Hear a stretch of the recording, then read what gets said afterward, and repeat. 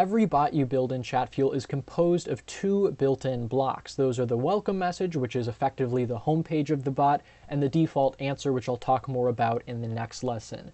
The welcome message is absolutely critical for the user experience because it's the first impression users get of the bot, and it can make or break the experience. Keep in mind, though, that the welcome message is only shown to people who organically message your page by navigating to the business page and clicking the send message call to action button, whereas you're going to have different welcome messages set up for people who enter the bot through commenting on a post and interacting, or people who enter the bot through a Facebook ad with a messenger destination. So I'll talk more about those later in the course, but keep in mind that the welcome message, while important, is only one element of the larger picture. Now, there are three key components for a successful welcome message, and I'm going to cover those right now. The first of which is that a successful welcome message should greet the user, ideally by first name as well. So let's show an example of that. I'm going to use a text element here, and I'll simply say hi, and type in the two open brackets to use the user's first name.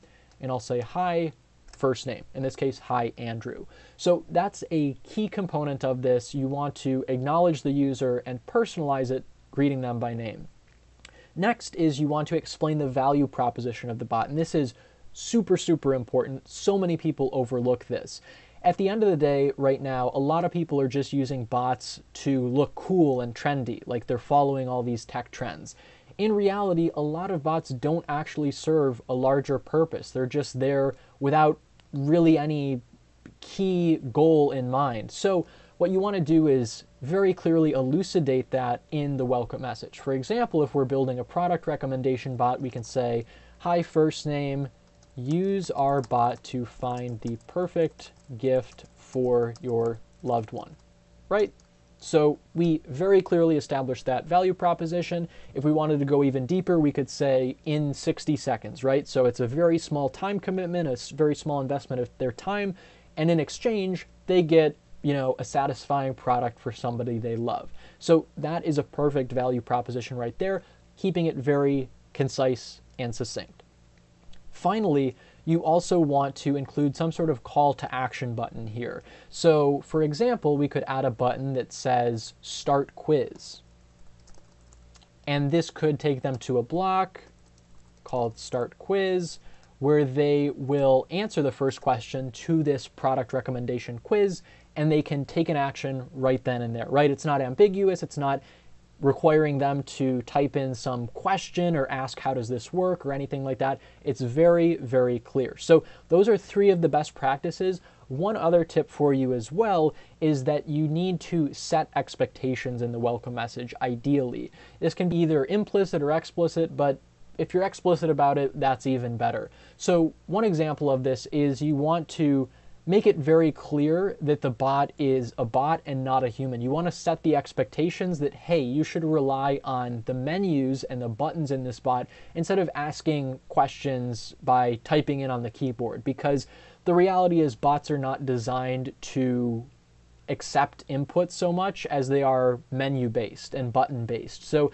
keep that in mind. You could, as Lego has done, use like a GIF showing that they're using a bot. It's this Lego character who, shows that it's a bot and not pretending to be a human. So that's really a best practice, and you want to be upfront and clear about that as best as you can. You don't want to, again, pretend that a human is instantly responding, because that'll set false expectations. People will just type things to try to see how intelligent the bot is. And at the end of the day, that's not rooting the experience in value.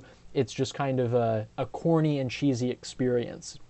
One other thing to mention here in the welcome message as well is that you have an added level of personalization with GoToBlocks, or the send block plugin.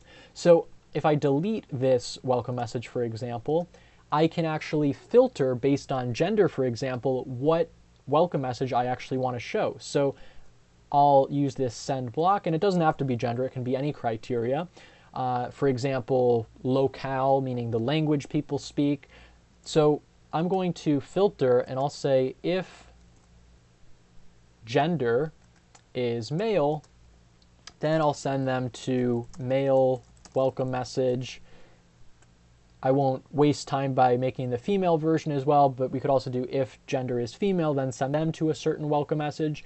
And so then what we could do here is on this male welcome message, we know they're a man, so we could greet them by Mr. as the salutation, for example. We could say, hello, Mr., and then use the person's last name that comes from Facebook. So again, this isn't necessary at all. It's just an added level of personalization that you can use with the Send Block plugin. So this is how to create a welcome message. I encourage you now to craft your own welcome message for your bot.